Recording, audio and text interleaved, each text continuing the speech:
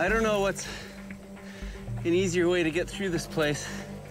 Walking through the muck and cutting up your feet, or trying to navigate these routes.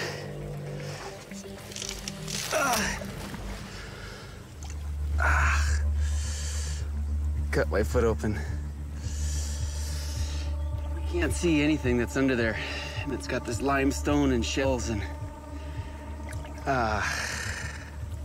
that's not a good thing. This is not the place to be with an open wound. These waters could be filled with infection-causing bacteria. I head for a beach on the far side of the island to deal with my injury. If I don't take care of it, it's gonna get infected. In environments like this in the tropics where bacteria is on everything, I'm in and out of the ocean, there's a high likelihood that this could wind up being a big problem if I don't take care of it. This is where local knowledge comes into its own.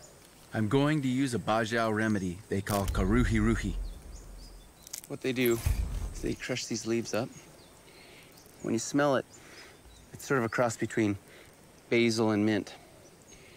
And they'll crush it up really finely, add a little bit of saliva, and they put those juices right onto the cut. It stings a little bit, but it's probably one of the best things I can use while I'm out here. Taking care of my foot has cut short my day's paddling, so I've covered less distance than planned. If you like what you've just seen, please don't forget to like, comment, and subscribe.